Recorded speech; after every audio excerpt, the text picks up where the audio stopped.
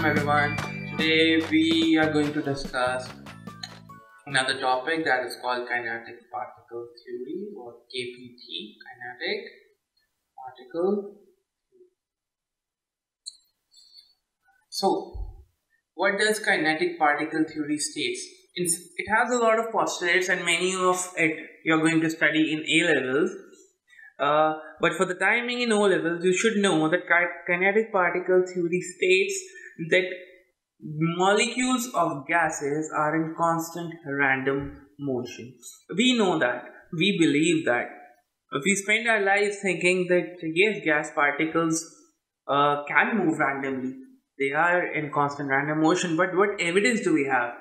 If you just pause a moment and think about it, that what evidence do we have? How can we say that gas molecules are moving randomly? You might have heard of the term that is called diffusion. What is diffusion? Diffusion is movement of particles from high to lower concentration. Diffusion actually serves as the evidence that particles can move. This is the evidence that exists that tells us that gas particles are in random motion. So let's take the example of diffusion. Now, suppose you enter your home and you smell something. And you smell something nice, you realize that your favorite food is being cooked. Okay, now if you think about it, how does those aroma molecules reach you? They reach to you because of diffusion. Because diffusion means movement of molecules from higher concentration to lower concentration. The higher concentration will be the place where the higher concentration, in this case, the example that I am quoting, will be the aroma molecules will be most concentrated in the kitchen and they will be least concentrated in extremities of your home, like the main door where you were standing. So there can be many examples of diffusion. Another example would be if you sprayed perfume in one corner of the room, you can easily smell it on the other side of the room as well. So diffusion actually tells us that it actually shows us that particles are in constant random motion. But if you think about it, on the one hand we are actually mapping out the direction of movement of particles, movement of gas particles, and on the other hand we are saying that they are in random motion. On the one hand we are saying that they are going to move from higher concentration to lower concentration, but on the other hand we are also saying that they are in random motion. How is that logical? The fact of the matter is that diffusion does not happen in the sense that it does not follow a fixed trend, a fixed pattern.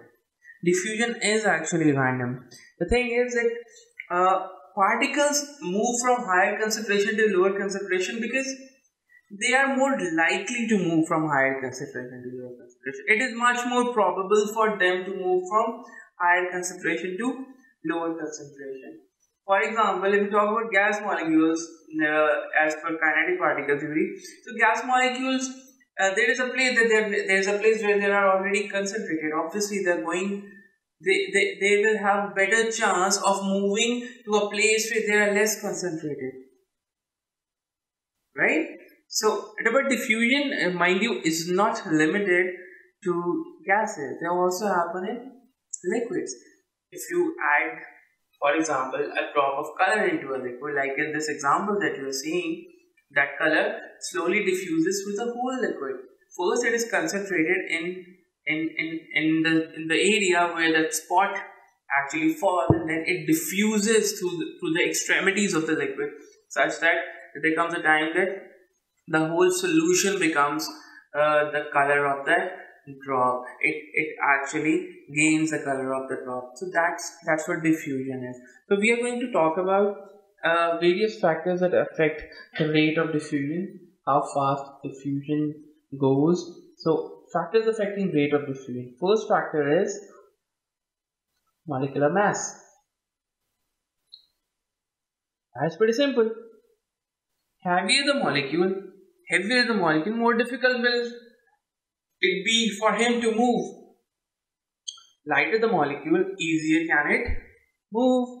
So, increase in MR means molecular mass, increase in molecular mass will decrease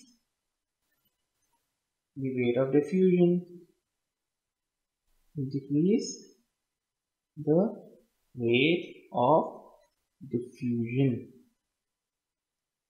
And decrease in molecular mass will increase the rate of diffusion, so and vice versa. And the other factor that affects rate of diffusion is called temperature. So if you increase the temperature, it is commonsensical to think that molecules are going to have more energy, so they are going to move more randomly. And since they are moving more randomly, basically they are diffusing faster. So increase in temperature increases the rate of reaction. Increase in temperature increases the rate of reaction.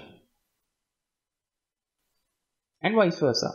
In the sense that decrease in temperature will decrease the rate of, rate of diffusion, And decrease in temperature will decrease the rate of diffusion, so you can say vice versa. Okay, so these are the factors that affect rate of diffusion. These are the factors affecting rate of diffusion. So in this chapter, there you are also required to know about effect of pressure and temperature on volume of a gas.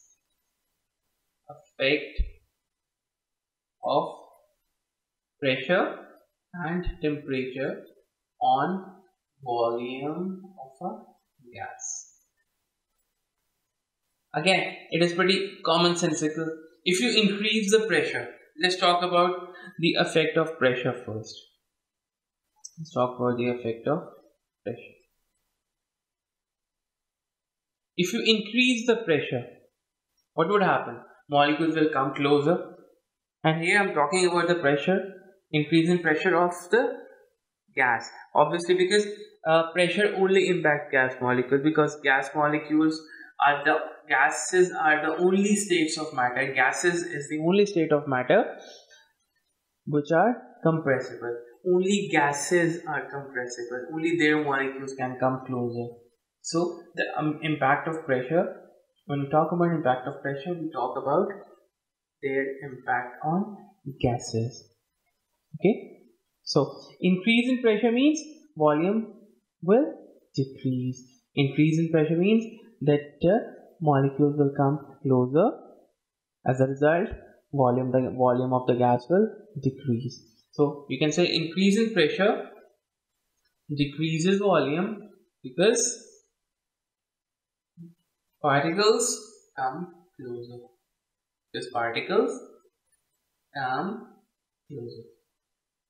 And decrease in pressure alternatively will increase volume because particles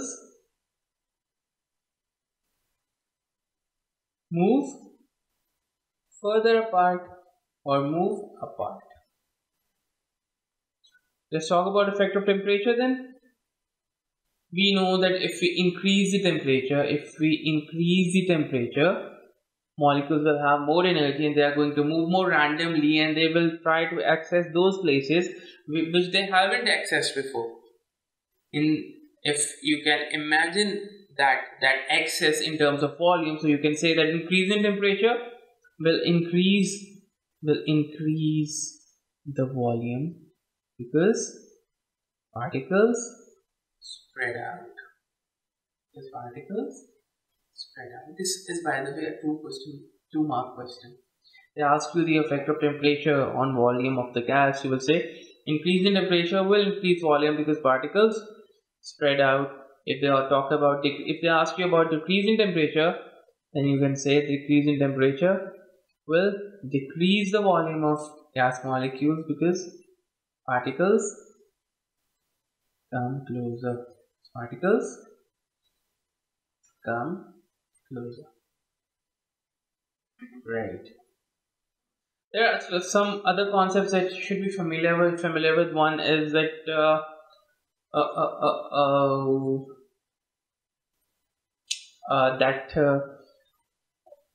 I think we're going to discuss that in elements, compounds, and mixtures. I'm going to discuss that. Let's close this chapter over here. That's all from this chapter. Now let's move on to its past paper so that you can have a better grasp on the concept that we have studied here. Let's apply these concepts. Okay. So question number 1 states that which statement is correct? Energy is released when liquid changes into solid. When liquid changes to solid, then it is called freezing. And for freezing, energy is actually released because freezing involves cooling, and cooling means taking the energy out of the system. So it is correct. You have to tell us which is not correct. So it is correct. So in this case, it is incorrect. Particles move faster in the gaseous state than in liquid state. Okay, that is correct as well. So it can't be the answer. The carbon atoms in gaseous methane are further apart in solid diamond. That is correct as well because gases have molecules that are further apart as compared to solid. So this is correct as well. The answer would be D. And also read there's a large increase in volume of a solid metal when pressure is applied to it. You should know that the application of pressure does not change anything in the integrity of a solid. Pressure, the impact of pressure is not applicable on the volume of a solid because it is not compressible. Which process provides the best evidence for the particle theory of matter? That is diffusion. Which statement is correct? So let me read the question first. The conical flask contains compound X which is present in solid, liquid and gaseous states. Which statement is correct? A gaseous X molecule has a lower mass than a liquid X molecule. Okay. No, they won't have lower masses because they are the same substances. Liquid X, solid X and gaseous X. They are X molecules, so their mass will be the same. Energy is released when X changes from liquid to solid. That's correct. Energy is actually released because to turn liquid to solid you have to freeze it, which means taking the energy out. So answer would be B. Question number 4. Nitrogen dioxide is a dark brown gas and is more dense than air. Since it is more dense than air, it means it will prefer to go downstairs. It will prefer to go down. A gas jar containing nitrogen dioxide is sealed with a glass plate and is then inverted on top of the gas jar containing air. So this has nitrogen dioxide and this has air. These are the two gas jars, and they are separated by a glass plate. So the glass plate is removed. The air will come in contact with nitrogen dioxide, and nitrogen dioxide is heavier than air, so it will go down. Okay. Which one of the following correctly describes the colors inside the gas jars after a long period of time? So since nitrogen dioxide is more dense than air, so obviously it's going to be darker color over here and lighter color over here. Okay. Which property of gas affects the rate at which it spreads through the laboratory? That is molecular mass. Because if the molecular mass is more, the rate would be slower, and if the molecular mass is low, then the rate would be higher. Which substance has particles in a disorderly arrangement at room temperature? So at room temperature, this is going to be, A is going to be what? It's at room temperature, it's going to be a gas. And B, C, D are going to be liquids and whatever. But this explains it pretty nicely, because gases have most disorderly arrangement, and this is definitely going to be a gas. Why? Because its boiling point is -80. So at room temperature, it will have turned into a gas. Okay. So at room temperature, A would have the highest disorder. In which conversion do H2O molecules lose speed? In which conversion do H2O molecules lose speed? Ice to water. They're turning from ice to water, which means the molecules are getting further apart. They are melting. So this can't be it. They are gaining speed. Ice to steam, they are gaining speed. Okay. Steam to ice. From gas to solid. To turn a gas to solid, you have to pass it, you have to turn it into a liquid first, and obviously that is the process that loses speed, because steam is basically consists of gas molecules which are moving a lot faster as compared to ice, which is made up of solid molecules. So the answer would be C. A researcher notices that atoms of an element are releasing energy. Why does this happen? The atoms are radioactive. Okay. Methylamine and hydrogen chloride are both gases which are soluble in water. The gases react together to form a white solid. They react together to form methyl ammonium chloride. In an experiment, and by the way, that's a white solid. So in an experiment to demonstrate rates of diffusion, the following apparatus is set up. Where will be the white solid form? So we know the MR is 31 mR of methylamine, MR of HCl is 36.5. So this is going to move slightly faster. This is going to move slightly faster, right? So it cannot be B, because B is at the center. So if A travels until here, so if methylamine travels until here, in that time, HCl would have just traveled until here. Okay, because it's lighter. It's just lighter by around 5.5 grams. So methyl ammonium chloride cannot be formed at B, because at the center it has to be formed at C. Slightly more towards HCl, because HCl is heavier as compared to methylamine. This methylamine is lighter, it would have traveled more. That's why the spot is made towards HCl. So dodecane is a liquid at 25 degrees Celsius. How can you make this reduction from the data in the table? So dodecane, its melting point is less than room temperature, and its boiling point is more than room temperature, which is 25 degrees Celsius. Obviously it is going to be a liquid. So you can say because its melting point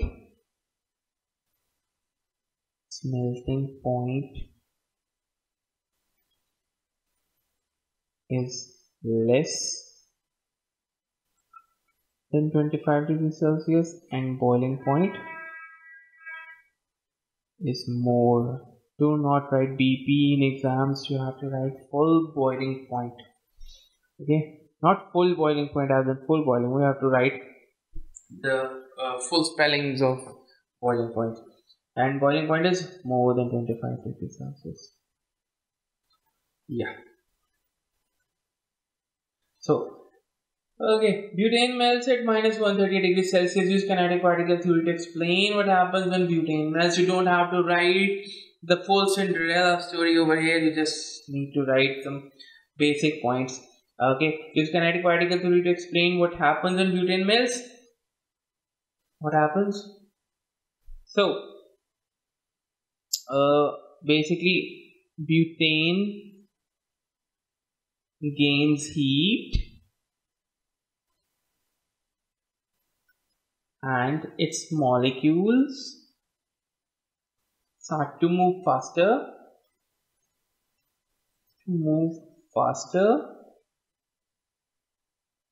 and overcome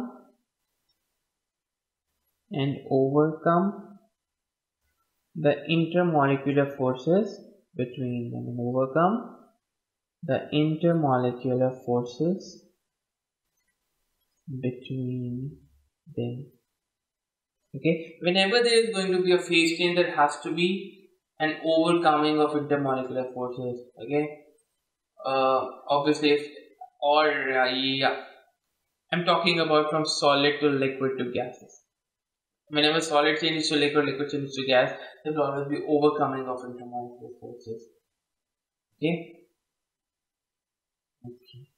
And when gas is changing to liquid or liquid is changing to solid, basically it's about giving in to intermolecular forces, as in surrendering to intermolecular forces, because they get stronger. In this case, they are getting weaker.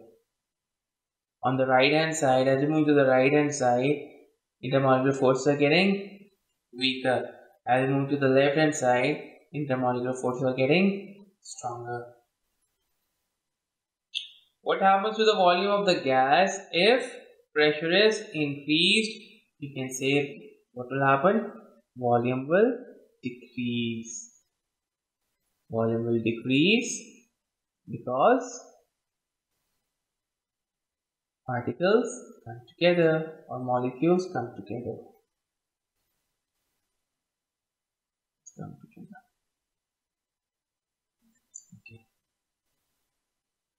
Okay. I think that would be all. I hope that you've understood this session. Stay tuned for more. We'll be doing atomic structure in our next class. Inshallah. Allah Hafiz.